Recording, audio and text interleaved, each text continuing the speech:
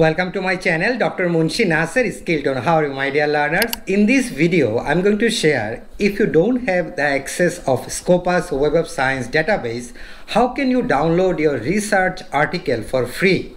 Especially for the systematic literature review and meta-analysis, we need a database to download the articles for our inclusion and exclusion criteria. Now in this video, I'm going to share there are three most important research platform where you can download your articles, do your systematic review and meta-analysis very easily. So without wasting any time, let's get started. My dear learners, the first one that I'm going to talk about is the ResearchGate. The first one we're talking about the ResearchGate. In the ResearchGate, you will find out that there are so many articles available in the ResearchGate.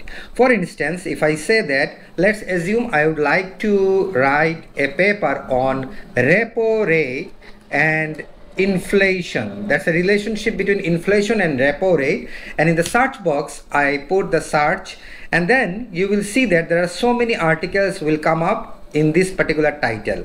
Now how do I select the inclusion and exclusion criteria? Very easily. The first one is that I go to the search results in research and go to the all types, and you see I click clear selection. Once I select clear selection, you will first select articles. Yeah, there are a lot of other important issues like literature review, thesis, books, conference paper, data, so many things you can download from the ResearchGate. This is by far the best Facebook for the researchers. So you can click the articles and then you can click the time. For example, here I say since 2020. You can always use custom time to select your time frame, but you can, since here 2020 is my starting year or inclusion of my timing, and from there I would like to click only full text. Now the research will sort out all the articles from 2020 to until now and all the articles which has full text. Now from here you can go one by one and select your articles and download for free, and then you create a database, and from there you can do your systematic literature review and meta-analysis. Okay, so this is the first one, ResearchGate. Second one is the Semantic Scholar. This is also a fantastic platform where you can download your article very easily for your systematic review. Now same thing, if I go and select the same thing, that repo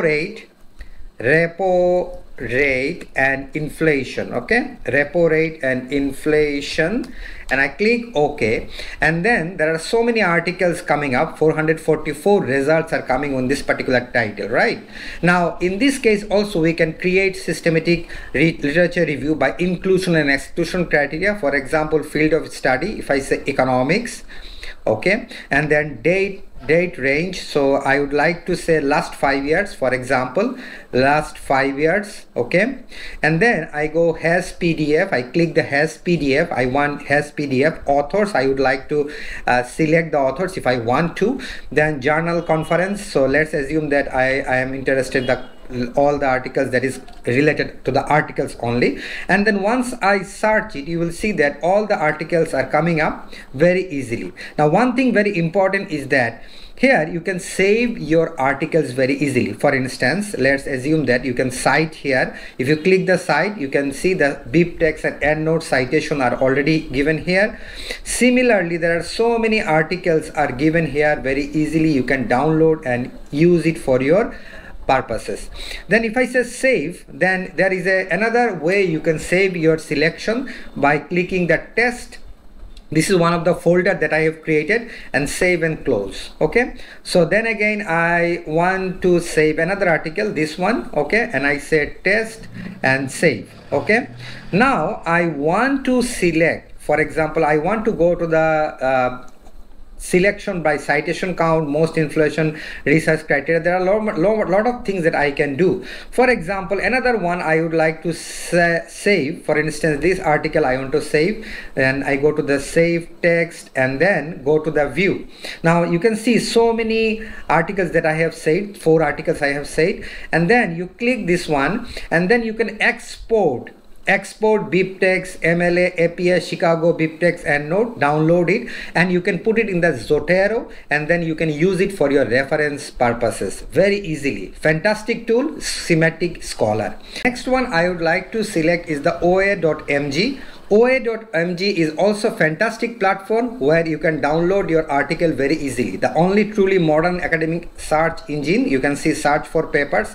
Similarly, repo rate, again I writing repo rate and inflation, and then I search here as well. Similarly, OpenX only last 5 years, you can click it. Then open access only, you can select the country, journal. There are a lot of things you can select, and then you can search, and these papers are already coming up like this way. So you can search like this way, and then you can click one by one all the articles and download it.